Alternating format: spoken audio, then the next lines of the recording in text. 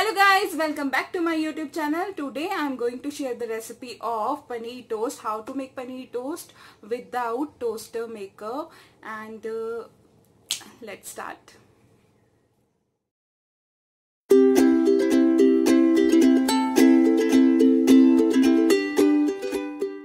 Paneer toast बनाने के लिए हम लेंगे ब्रेड का पैकेट और पनीर की सब्जी और रिफाइंड ऑयल। अब मैं 2 ब्रेड लूंगी और एक ब्रेड के ऊपर करूंगी पनीर की सब्जी स्प्रेड और दूसरी ब्रेड को उसके ऊपर रखकर प्रेस कर दूंगी।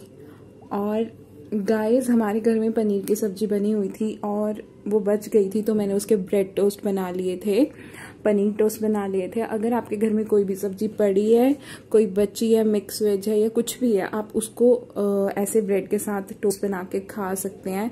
एंड ट्रस्ट मी गाइस, ये बहुत ही यमी होता है, बहुत ही टेस्टी होता है।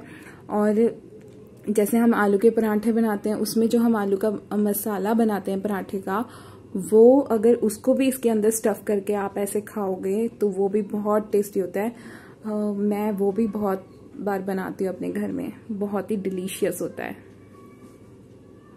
अब हम लेंगे नॉन स्टिक पैन और फ्लेम को करेंगे ऑन और उससे थोड़ा गर्म होने देंगे।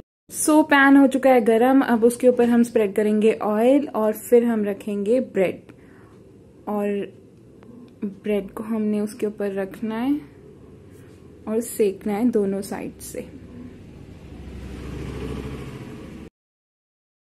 ऐसे ही एक एक करके सारी ब्रेड्स को हम दोनों तरफ से सेक लेंगे, और ये ऐसे सेकना जैसे कि क्रिस्पी हो जाए, उसका कलर चेंज हो जाए, ब्रेड का ऐसे ब्राउन टेक्सचर आ जाए उसमें।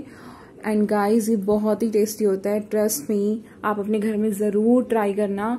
कोई भी सब्जी आपके घर में पड़ी हो, you can make bread toast.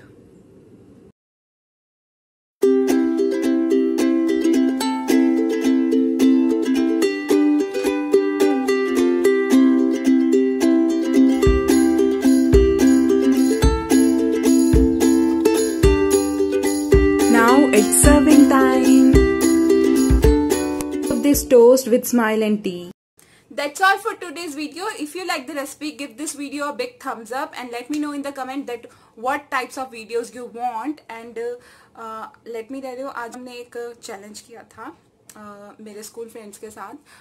TikTok पे बड़ा ही चल रहा हुआ है आजकल, पास द ब्रश चैलेंज। सो उसकी जो कुछ क्लिप्स हैं वो मैं इस वीडियो के साथ अटैच कर रही हूँ, and have a look.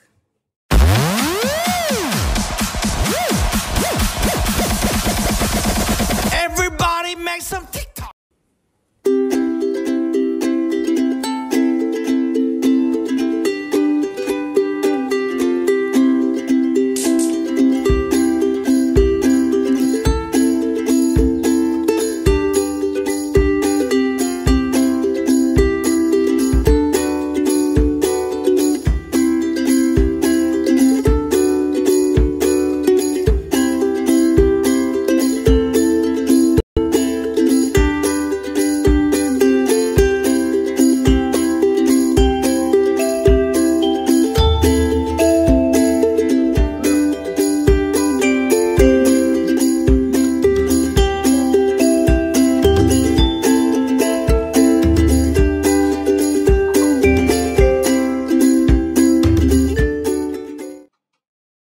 And yes guys, please don't forget to subscribe my channel and press the bell icon. Do share, do like and comments. Thank you so much. Bye.